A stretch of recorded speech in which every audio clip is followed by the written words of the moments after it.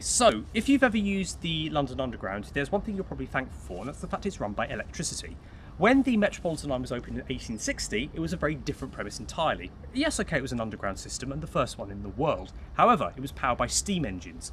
Every time a steam engine would come into the underground station, you were probably choked by noxious fumes of sulphur and smoke and so on. It wasn't a particularly pleasant thing to kind of encounter, especially if you're trying to do a commute.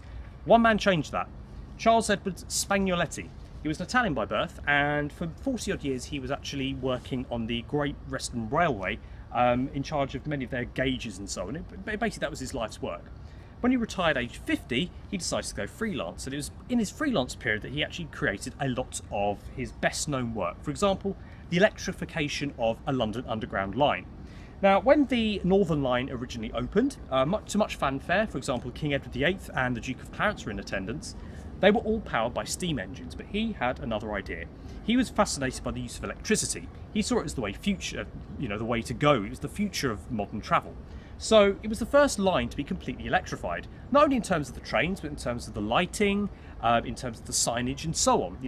He really wanted to kind of clean up the act of the London Underground.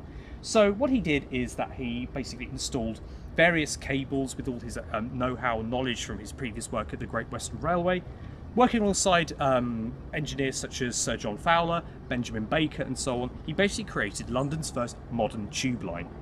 And when King Edward descended from Kennington Tube Station when it was opened, he saw a gleaming hall of bright shining lights, electric trains, clean air, to the point where John Fowler, the great engineer of the Metropolitan line, said, actually, do you know what, there are probably going to be health benefits to this. I think everyone should take an electric trip to benefit their health.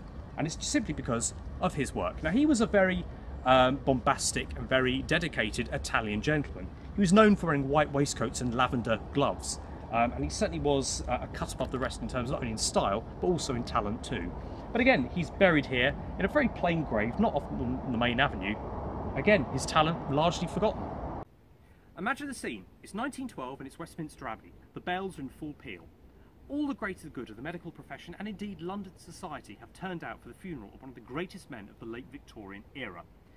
From that spot they come to this spot in Hampstead Cemetery, where the remains of Sir Joseph Lister are lowered into this very grave. Now, if you're not familiar with the name Sir Joseph Lister, you're probably familiar with one of his most famous products. Not that he invented it, his name was lent to it, Listerine mouthwash. But Sir Joseph Lister was a pioneer in antiseptic surgery. Now, he started his career in Scotland working as a surgeon, but he was very closely following the work of a gentleman by the name of Louis Pasteur, who was concerned with germ theory. Now, Lister was a surgeon, and at this time surgeons were concerned with how well they were perceived. A number of their aprons were crusted and stained with the blood of previous surgeries. Never mind the fact it was completely unhygienic, they took this as a badge of honour. Now, whether the patient survived or not was neither here nor there. Lister had different ideas. He thought if we could sterilise the kind of the surgical procedures, perhaps we could improve patient lifespan. So he was looking at the work of a gentleman by the name of Rudge, who invented a kind of a product called creosote. And now creosote was used to preserve wood. Now, obviously, to preserve wood, it kind of creates an environment where no bacteria can get in to kind of eat and dissolve the wood. So he thought, well, if I made a solution of this, could this be applied to an operation scenario? So what he did is that he patented a kind of spray, which would be sprayed over the patient's wound or whatever was going on, and he would then use that to basically ensure that the patient survived, so no infection could get in. Now, this was a breakthrough. Now, he very closely followed the work of Louis Pasteur, who kind of pioneered this kind of technique. And he was the talk of the town for London. Many of his patients actually survived, from very simple procedures, like a broken leg or an amputation. Whereas before they would have died, and miraculously, they actually started to live. So he actually changed the face, and indeed the survival rate, of most life-changing surgeries. His talent didn't stop there, because in the early 1900s, King Edward VII, Victoria's son, who took her throne, complained of chest pains and stomach pains as well. And he was brought onto the scene essentially to treat what was wrong with the king. Now, the king was a workaholic. He didn't believe anything was wrong, but it was the work of Frederick Treves, who was the best friend of the Elephant Man, and Joseph Lister, who diagnosed the fact that he had some sort of abscess on his appendix. Now this required skill, which as a surgeon Frederick Creuse would very happily deliver, but it was Lister who was there to administer the antibiotic properties and indeed the anaesthetic to make sure that the king lived. Saved the life of the monarch, and even at his funeral the king was actually profoundly grateful for the work of Joseph Lister. And again, in this kind of forgotten part of Hampstead Cemetery, we owe so much to this man. The NHS, the World Health Service even, is all because of his sterling work. So, if anyone here has used Spotify or YouTube, or indeed listened to any kind of music at any time they wanted to, it's all largely down to the efforts of this man. The grave is of Frederick Gaisberg, who was an American by birth, who was born in Washington DC, and he basically made music available for the masses. Now, back in the Victorian era, if you wanted to hear your favourite requiem or kind of, any kind of music, you would either have to listen to it in your head or go to see it be performed live, which probably, for most people, probably be about maximum 4 or 5 times in their entire lifetime. Fred Gaisberg thought, no, this isn't good enough. What we can do is that we can utilise the power of technology to bring music to the masses. Now, he actually opened up a studio in the 1890s and started working for the gramophone company, and using experimental technology actually started to record anything and everything, from farmyard noises to the sound of opening doors to even opera singers and so on, because he was fascinated by music and sound. And indeed, if anyone's familiar with the Beatles, for example, George Martin, the first A&R man, they say, he was basically the template. They say his powers of diplomacy would have made most diplomats jealous. He could handle the most tricky of artists and so on. One of his crowning achievements was actually when he recorded the Italian opera singer Enrique Caruso. Now, Enrique Caruso, if you're familiar with the Go Compare adverts, he was very much of that type. He was in his mid-20s. He was kind of rotund, twizzly moustache, very bombastic and very popular. And he heard his voice and was instantly in love. He heard him in La Scala and thought, this needs to be committed to some sort of record. So he went up to Caruso and said, okay, well, we're going to record your voice if that's okay with you. And he went, oh yeah, that's fine, that's fine. I mean, I'm slightly sceptical because this means surely people won't come to my performances, but I'll give it a try. Stated his fee. Gaisberg then went back to the gramophone company and said, right, this is what Caruso wants in terms of a fee, and they sent back a telegram in bold capital letters essentially saying, too much, fee exorbitant, do not bother. Gaisberg went, no, he's got a voice of an angel. What I'm going to do, I'm going to pay for him out of my own pocket and record him and see how it does. And that's what he did. Next day, Caruso turns up at his hotel room and basically starts recording. Slightly tentatively at first, but then once he gets into the swing of things, he starts singing beautiful music. To the point that Gaisberg actually did a cartoon of him singing, which he presented to him afterwards. Now, the recording equipment of the time was fairly rudimentary. It was basically a square horn which you had to sing into at point-blank range. The piano accompaniment had to be done at the exact same level as the microphone. So the actual piano had to be hoisted up onto planks so that it could be played at the same level so the horn could record the sound. Now, Gaisberg recorded it and everything went well, and he started to sell it. Remarkably, an amazing bestseller. It was sold over 300,000 units, which, considering the time that this was recorded, this was done when the technology was incredibly new, was an amazing feat.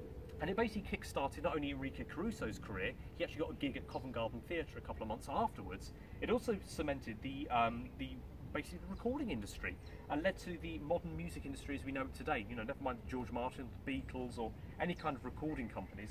Because of him, we can listen to things on Spotify, YouTube, Deezer, Tidal, whatever you want to listen to, all because of his efforts. And we owe that man a great debt. Now, for many of you who used to buy records from a physical shop, let's say HMV, there's a particular painting that you might be familiar with. For example, His Master's Voice. It's the sound of the little Jack Terrier listening to a gramophone while music plays, probably to the sound of his master's voice, as his painting's called. Well, the artist is actually called Francis Broad, and he's buried here. He was the one who painted it. So, here we are at the grave of basically the Edwardian era's Celine Dion. This is Marie Lloyd, although when she was born, she was plain old Matilda Wood. Now, when she was born, she had a natural aptitude for being a performer.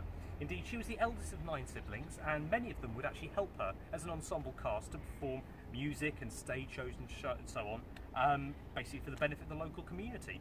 And she was a great performer, just had a natural flair, starting off the Eagle Tavern and then working her way up to other kind of music halls and theatres up and down the land. Now, Marie Lloyd was known as the nation's sweetheart, and the general public absolutely adored her, simply because of her songs. Many of her songs were very tongue-in-cheek. Many of them had a double meaning. For example, she's never had her ticket punched before. Yeah. And other such songs, she clearly liked to kind of ramp up the double entendre. which survived long after she passed. You know, you have shows like Are You Being Served using it, right up to Citizen Khan today. She was very much a purveyor of that kind of humour. Now, many of the songs that she sung, if you were to play back to your grandparents, your great-grandparents, if they heard them, they would instantly have brought a smile because they were instantly recognisable. And usually when I do a tour, I like to sing one of her songs because she was obviously a lady of the music hall. So I'm going to sing When I Take My Morning Promenade. Now, this was written in 1908 by Mills and Scott, and it's basically, you can take it two ways. It's either about changing fashion or about a woman wanting a shag. Either way you can take it, it doesn't matter, and its ambiguous meaning is what made it completely popular. So, here we go. Since Mother Eve in the garden long ago started the fashion's been a passion. Eve wore a costume we might describe as brief. Still, every season brought a change of leaf. She'd stare if she could come to town. Oh, what would Mother Eve think of my new Parisian gown? Chorus. As I take my morning promenade, quite the fashion card on the promenade. Well, I don't mind nice boys staring hard, if it satisfies their desire. Do you like my dress? Just a little bit. Just a little bit. Not too much of it. If it shows my shape just a little bit, that's the little bit the boys admire. Fancy the girls in the prehistoric days. Each wore a bearskin to cover up her fair skin. Lately Salome has charmed us, to be sure, wearing just a row of beads and not much more. Fancy me dressing like that too. I'm sure the Daily Mirror man would love an interview. As I take my morning promenade, quite the fashion card on the promenade.